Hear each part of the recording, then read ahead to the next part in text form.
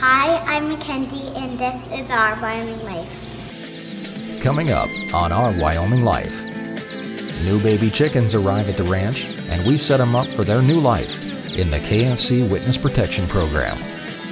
Then, we pick up our processed meat from the butcher and get it ready for sale and shipment, locally and all over the United States.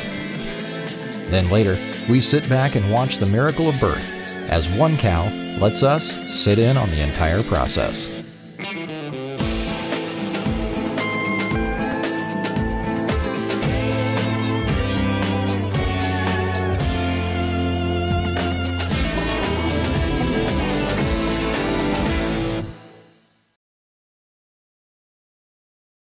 Here on the ranch, we raise and care for anywhere between 35 and 50 chickens, which we raise solely for their eggs. These eggs we collect, wash, and sell as farm fresh eggs to our local customers. To be perfectly honest, we lose money on chickens. The food that they eat costs more than we sell the eggs for, but they help keep us by keeping our product in customers' refrigerators, where hopefully they remember that we also have bacon, which would go great with those eggs. It's a big week for chickens, as it's the time of year when we get new baby chicks. Every year we order around 20 new chickens to replenish our flock. Younger chickens lay more eggs, and chickens don't live long, although the world's oldest chicken lived to 16 years old, and her name was Matilda. Between foxes, coyotes, skunks, raccoons, and God knows what else, our oldest chicken is probably 4 or 5 years old, and they live in this chicken coop, which one of our neighbors called the Chicken Taj Mahal. Before I built this in 2010, they lived in a 6-foot by 6-foot hut. Now there are roosts, separate rooms for separating chickens and ducks and geese, and an automatic watering system. Yes, our chickens have roommates, loud and annoying roommates. It's kind of like being in college, but they all get along for the most part. Chickens lay their eggs in these nest boxes, and we collect them every day. In fact, the girls are getting old enough that now it's become an item on their chore list, which means I only have to do it 95% of the time now. After collecting eggs, we take them into the kitchen in the shop, where they are stored until they are packaged and sold. Commercial egg producers that produce the eggs that you buy in the grocery store, at least in the U.S., by law, have 30 days to package an egg after it's laid, and then another 30 days to sell that egg after it's been cartoned. Studies have shown that your average grocery store egg might be 45 days old or more by the time you buy it. Ours are usually sold and in our customers' fridge by the time they're a week old. If you like eggs and have never had a farm fresh egg, I urge you to head out and find a local producer and try some farm fresh eggs. The difference is amazing, and you can even see it. Our new chicks arrive via the post office, shipped from a hatchery in Missouri. The post office will call us when they get in, and we'll go to town and pick them up. But before they get here, we have some work to do. This is our chicken hutch. I built it a few years ago to give us a place in the shop to raise chicks until they're big enough to go into the chicken house. It's on wheels because, well, honestly, it's always in the way. First, we fill the bottom with wood shavings to make it easier to clean, and we add a small feeding tray, filling it with baby chicken food, a specialized formula of food to help them grow. The phone call comes in at 4 a.m., and Erin heads to town to pick up the baby chicks. Upon arriving home, we open the box and give the babies a drink of sugar water to give them a little bit of energy after their long journey. Of course, Cheddar, our house cat, keeps a close and interested eye on what's going on. After all the chicks have had a sip of their energy drink, it's time to take them into the heated shop, where they will settle into their digs for the next few weeks. We get some warm water ready for them in these little gravity-fed waterers and move the chicks in.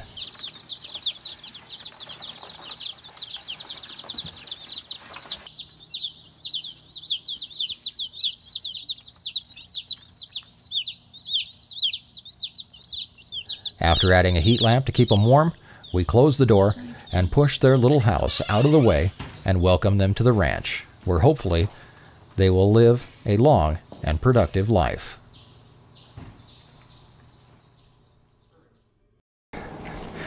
And while we're talking about local food produced here on the ranch, we can't leave out beef and pork. Each year we raise 6 steers and anywhere from 5 to 10 hogs. Some of them are pre-sold to customers that would like to have a full animal, either for themselves or to split with their family. The rest are loaded up and taken to a USDA-inspected meat processing facility, which we did a few weeks ago. Now it's time to head back and pick up our fresh beef and pork. Live weight was right around 4 tons of beef and a ton of pork. I'll be returning today with about half that in packaged meat. But first, we need to clean out our freezers from last year's meat. We always try to give our customers the freshest meat possible, and because there are many in the area that are less fortunate than we are, we donate our older meat to the local Council of Community Services, where it'll be used to feed anyone who wants a warm meal. We box up about 250 pounds of roast steaks and hamburger and load it on our trailer and take it where it can do some real good. Then I hit the road, and upon arrival start loading hundreds of pounds of meat. It takes about an hour to load it all up, and I turn around and head home, where it all comes off the trailer, and it's sorted into one of our many freezers. I'll tell you what, after loading and unloading all day, I'm tired and sore. Each one of these boxes weighs between 50 and 70 pounds, filled with bacon, pork chops, T-bones, ribeyes, roasts, and ham. And I'm getting hungry. Over the next year, this beef and pork will be sold not only locally at farmers markets, but across the U.S. as we package and ship a taste of Wyoming beef and pork to many waiting taste buds. If you've never had a chance to visit your local farmers market, I urge you to do it this summer. Support your local producer. Buy vegetables, eggs, honey, and even meat. In fact, you'll be surprised what can be available to you at the local level all around the world. I guarantee the difference you will taste and you'll never forget. I'll give you a fair warning. This next segment shows the live birth of a baby calf in all its glory. And I'd understand if you don't want to watch it. But I will tell you, it's not gross, it's not bloody or disgusting, no bodily fluids are shooting all over the place.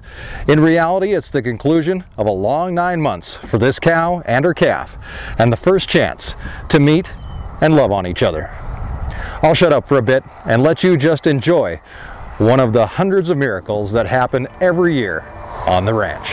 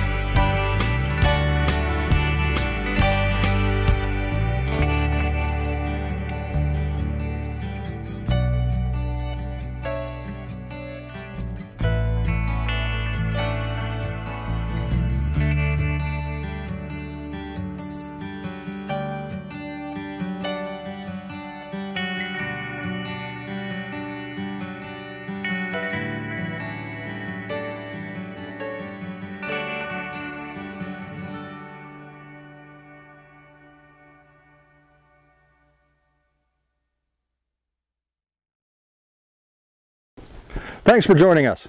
And I hope this episode has inspired you to try some of the local farm-raised and grown products that are available all over the world and in your area. Find your local farmers market and support your local producers. It's not hard to do. In fact, I spend hours every Saturday in the summer at farmers market, and it's not about people coming in and buying our products. Yeah, that's nice. But it's also about meeting people, answering questions, and showing the difference between what you buy at your local grocery store and what can be locally raised and harvested. Look, I'm not going to preach at you. You'll do what you want to do. But without your support, local producers can't succeed, and they will fade away. And that would be a very sad day. Thanks for watching. Have a great week, and I'll see you next time in Our Wyoming Life.